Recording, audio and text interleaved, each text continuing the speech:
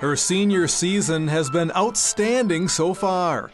Aly Yurkowitz, the defending Division II state all-around champion, has won almost all of her meets this season. And until recently, she held the state's highest score for either division.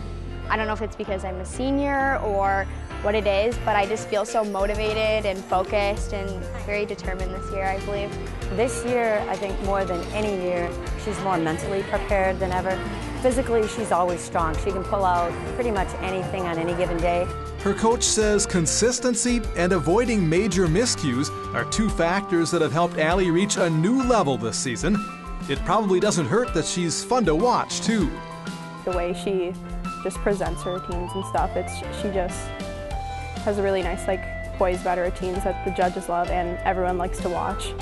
A multi-sport athlete, Yurkowitz plays volleyball and was a state qualifier in the pole vault last spring. Aly is, of course, intense and focused while working on her gymnastics skills, but she also has a way of keeping the mood light at practice. I don't even know what to begin to tell you about just some of her antics. Any given day I can look at my phone and there's silly pictures of her or videos where she's making goofy faces. I mean, she's a good captain. She keeps us all in line, but she's also a lot of fun to have around. Yeah, it just keeps practices fun, and I don't know, she's just nice to everyone. While teammates enjoy Aly's antics, they also love her dedication to the team. Of course, Aly would love to win another individual championship, but she's more concerned with the team repeating its state title. Whitefish Bay is the defending D2 state team champion and owns 2 state titles and 1 runner-up finish with Aly on the team. Coach always tells us that our team is most important, and so we always focus on our team score, and then if the individual happens, it happens.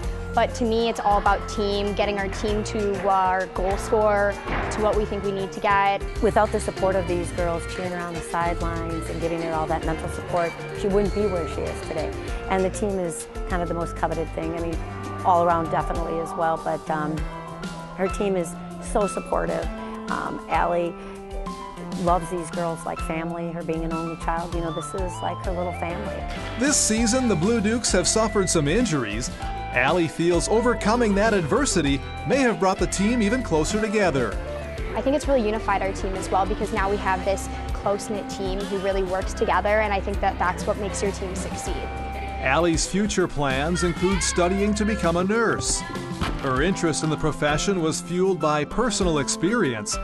Around this time last year, Aly's mom was battling breast cancer, while Aly and her teammates were working their way towards state championships. I went down off the podium, I went up to coach, and she said, "Go say hi to your mom," and I ran up there and I gave my mom a hug, and it's a picture of us hugging, and I just think it was so much more special to know that she fought through what she did and I fought through helping her, and it was just such a good experience, I think, and she's doing a lot better now. She's cancer-free. While Aly doesn't compete in club gymnastics anymore, she still spends a lot of time here in the so-called off-season working with Whitefish Bay's rec department program. The entire team gathers around as Coach Mary Lineski does the honors, courtesy of Boston Store. Congratulations, Aly, for being the featured student athlete of the week. Congratulations.